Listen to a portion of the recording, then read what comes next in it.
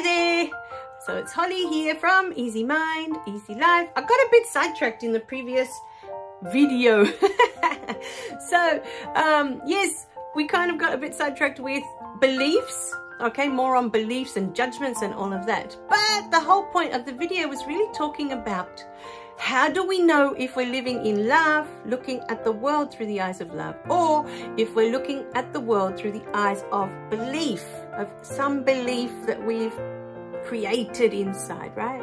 And it's not about, oh, your parents put it in you and, you know, or whatever, right? Society. It's about us taking that on as truth. You choose to, right? You decide, oh yes, that's true. I'm going to take that on just because they said it 5 million times in my childhood. I'm going to take that on as truth. I can tell you there were things my parents said that didn't matter how many times they said it. I knew in my heart, that can't be right, right? What they were saying. But anyway, like that doesn't make sense. That doesn't sound like that's what life's about, right?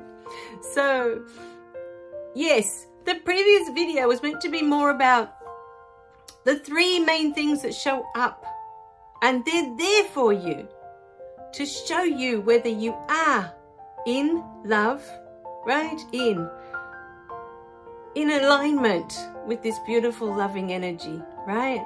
Or if you're in some kind of belief and looking at the world, you know, through this sort of tunnel vision, because that's what belief does. It creates like this tunnel vision that's all that exists in that belief, right? Once you create this belief, and we'll go into different beliefs so you can have an understanding of it. But okay, so then you can see what I'm talking about. The 3 beautiful things that show up for you to show you that you're not in alignment with this beautiful loving energy, and you're on a tangent with some kind of belief, right? On this separate path, right? Is anger, fear, and sadness, right? So sadness, hurt, pain, whatever you want to call that third one, right? Different people call it different things. But hurt or pain creates sadness, and that's sometimes what takes us into depression, right? That pain. So anger, we get angry, and that's because there's a belief in place, right? That we've put there, we've decided. Right, that's true, we've decided. So that every time that belief gets brought up again, right, the anger will flare up, because like, right, you're trying to defend yourself from that belief. And we'll look at it with an example in a minute. And then, or fear, right, there's fears that are created from beliefs that, oh, if this happens, you know, oh, so I'm not safe. Basically, fear is to keep you safe, right? Because if that happens, I'm going to get hurt, right? I'm not safe. It could even be a fear of even losing your life. It's that unsafe, right? And then there's the intense sadness that some people take on, right? The pain, the hurt from that belief. And every time something comes up that reflects that belief back to you, you go back into that state. You'll start to cry and be very sad. So look out for those 3 things. Next time you get angry, right, rather than lash out at the person that created that for you, whatever that situation was, instead of lashing out at them, take a step back, right? Take a moment out of your day with that and look at it from outside, right? And start to look at it as to, why did that make me angry? Why? Why do I feel this way? Try and go inside and find that belief that's trying to come up. Now, example. Let's find an example. All right. So, in my childhood, oh dear, there's just so many different things that we could use, right? But let's say, okay, I've used this one many times before, but when my sister was born, right, and I felt cast aside, I felt that I'd become invisible, and I felt that love had been taken away, right? So with that love taken away, there's also the fear that love is something that can easily go away. It's not something solid, like love is, you know, like love is love, right? So but that's a different kind of love, and I want to do a video on that. But okay, there's that fear of love will be taken away. In my first relationship, I was so afraid of losing that first boyfriend. I was so in love with him and I was so scared of losing him that I broke up with him. That fear overtook everything. It overtook how much I loved him, how much I wanted to be with him. None of that mattered. Because then I started to self-sabotage. I'm not good enough. I'm not pretty enough. There were 1,000 reasons why I shouldn't stay with him. You know, that were created out of that fear. That love is something fleeting that's going to be taken away anyway.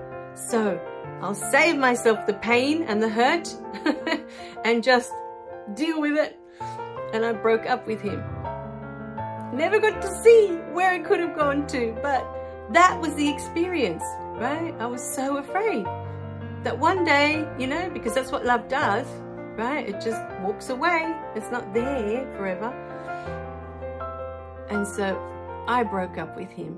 My belief was so strong that one day he would break up with me anyway, because love is something that you can't trust.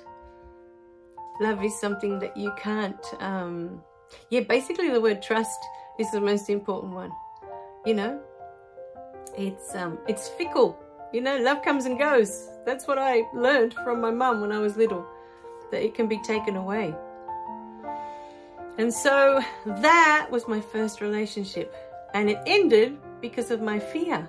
I was so afraid that, well, it was going to end anyway, right? It had to end because that's what love does, right? Just as it comes, it goes.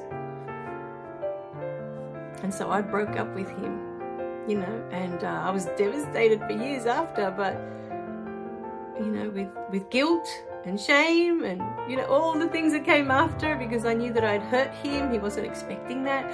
Maybe he was, you know, maybe we were both on the same path of love is not something you can trust. It's only going to be taken away. But that's only a belief. Because, you know, as I say that, with my dad, who is still alive, I felt complete and utter unconditional love. No matter what I did, no matter what I didn't do, no matter who I was, he always loved me and still loves me. He still sees me, you know, the me, the who I am, the real me. Not the me that could have been the doctor or could have been the, you know, whatever it is, you know, that parents fantasize that their kids are going to be all these fantastic things. That love had nothing to do with who I was going to be or who. He just loved me in the moment, every time, for who I was, you know, and it was like he could see me, the real me. And that love is still there, even though it's funny, isn't it? Because that love is still there and it's still constant in my life. I can call him anytime, talk about anything, and that love is still there, like a rock. It's solid. And yet, I created my whole belief around love over what happened with my mum. Isn't that fascinating that we do that? So I had a choice. I could have chosen no. Love is solid because my dad's there and he's been there the whole time. But I guess going through my childhood, I was kind of waiting for him to retract his love as well. Because if mum did, what's stopping him from withdrawing? You know what I mean? Taking his love back away from me. So it's not until now that I've stopped to think, wow, he's been solid the whole time. He's never changed. He's always been there, no matter what. You know, no matter what I've been through, no matter what I've said to them, he's always there with the same unconditional love. No conditions, nothing. I don't need to do anything for that love to be there. Isn't that amazing? So, you know, sometimes we fixate on something because it hurt us so much. There's that hurt, the initial, the original hurt. And so every time someone treats us later like we're not good enough for love, we're not worthy of love, which is what came out of that, you know, event, out of that experience,